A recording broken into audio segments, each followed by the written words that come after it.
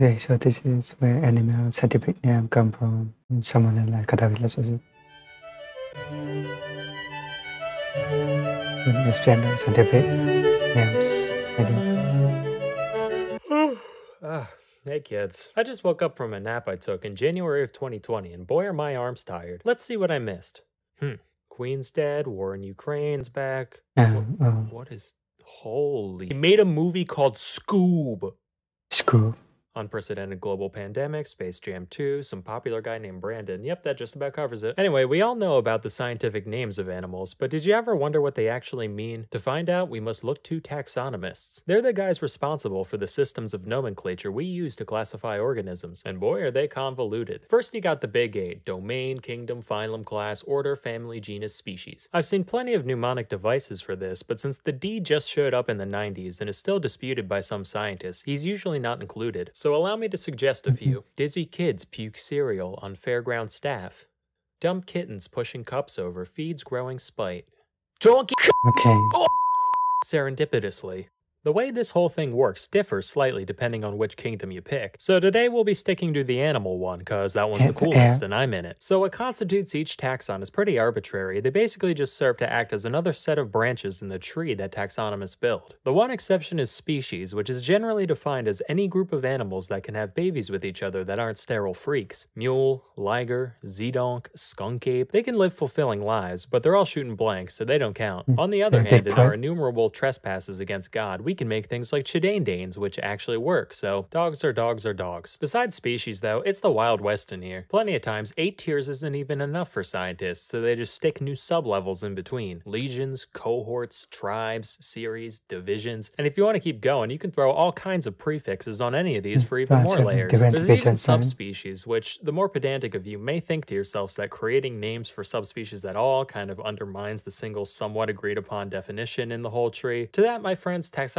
say, But while that's pretty complex, the actual names themselves are pretty easy to wrap your head around. Though taxonomists may hide behind their fancy Greek and Latin, the Vulgate is no substitute for wit. Now, I've scraped through the scientific names of a load of species, and most of them can be split into a few categories. The simplest ones are the animals that already have names in Greek or Latin. It's a lion, I'm calling it Leo. Done. Tiger, it's a tigris. Cat, it's a catus. Easy. Multi-word names can be translated the same way. For the golden eagle, we got Aquila chrysaetos. Gold eagle eagle. They decided to be a show off and do eagle in Greek and Latin. Essentially the same though. But if a species is too specific or exotic for a one-to-one translation, that's when you gotta get a little creative. A lot of the time, inspiration comes from just giving the creature the old once over and pointing out some cool looking body part. Generally, the more distinct of an identifying feature it is, the more likely it'll get in the name. For example, Homeboy took one look at this thing and said, yup, red triangle slug. I'm going on break. We call this thing a fucking unicorn, almost like that means one horn or something. Also, some guy deadass looked at an octopus and said, well, all they got is heads and feet. I'ma call them headfoot. And now biologists everywhere say cephalopod unironically. Matter of fact, if it's got feet, chances are that's part of its name somewhere. You got 4 feet, 6 feet, 8 feet, 10 feet, 2 feet, equal feet, both feet, double feet, stomach feet, lip feet, sucker feet, wing feet, big feet, slow feet, or feet, both feet, joint feet, no feet, 10,000 feet, cow's feet, spade feet, cat feet, small feet. If it doesn't look that interesting, another thing to point out is where you found it. This could be a territory like American bear or Siamese crocodile, or just a habitat like woods macaque or toilet rat. But that's boring. We need to look at the men behind the magic and what drives and motivates them. Now, if there's one thing that the scientific community loves, it's clout. And there's no better way to go down in history than plastering your own name on some shit you found. But not all fields have the same volume of things to scribble the old John Hancock over. On the one end, you got physicists just making up their own slightly different form of ionizing radiation measurement. And even then, only the top dogs got away with it. Now, zoology, any little goober flouncing through the underbrush can say, this one has 13 spots, but the one in the book's only got 11.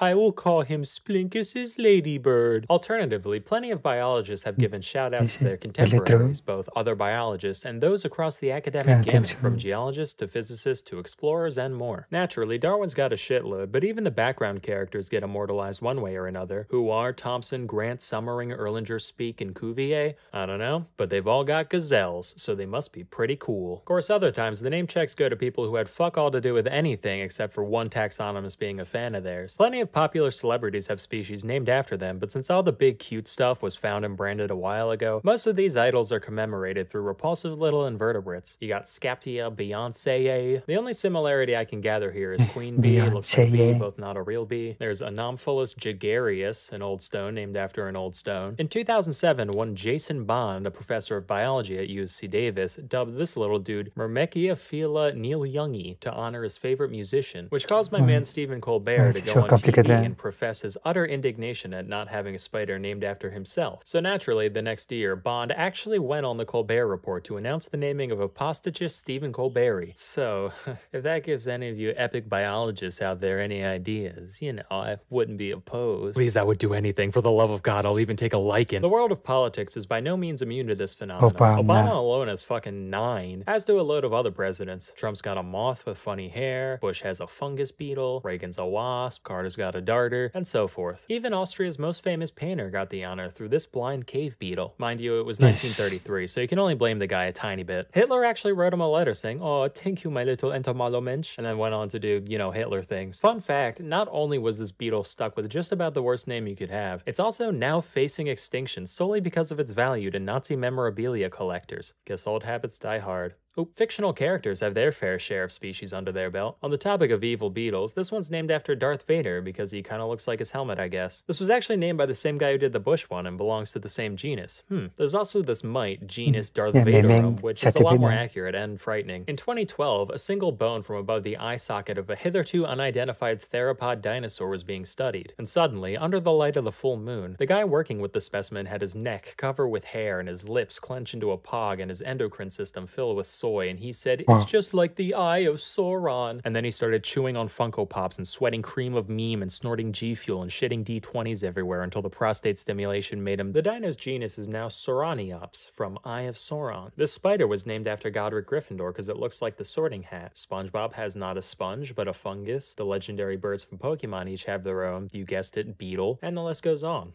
Scientists are nerds. Who knew? Anyway, while this all seems kind of chaotic, there is some method to the madness. One rule is the principle of priority. This states that once somebody publishes their chosen name for a species for the first time, that's the name, and other taxonomists typically can't change it. This has led to plenty of misnomers coined by whoever got their foot in the door first, particularly in the case of the guys doing this stuff before we had the luxury of genetic analysis. Here's one. Red panda? Nah. Shining cat, coined in 1825. To be fair, they're actually about as close to cats as they are to actual pandas, so whatever. Here's 2. Capsicum chinense. Eaten there? Sure. Native? Only off by around half a globe, where literally all hot peppers came from. This principle holds true even if someone thinks they found a new species, only to later discover that it was already named. For example, in 1824, one John Edward Gray documented the plains zebra, calling it Equus burchellii, or Burchell's horse, named after a renowned naturalist of the day. Little did he know, back in 1785, some other douche classified this character as the quagga. The last quagga died in a Dutch prison in 1883. So, why do we care? Well, in the 2000s, scientists decided to scrape some gunk off a dry quagga pelt and study its DNA. And from that, they realized, wait a minute, apparently this guy and zebras could have, you know, made a little plaid in the hay together. So technically, they're one species. And today, they're both called quagga. Sounds kind of asinine, but then again, so does asinus, and that worked out fine. Just to maintain the distinction, the extinct subspecies was renamed quagga quagga, so you know it's the real quagga. This double naming convention has been done with a lot of subspecies, in fact. Wild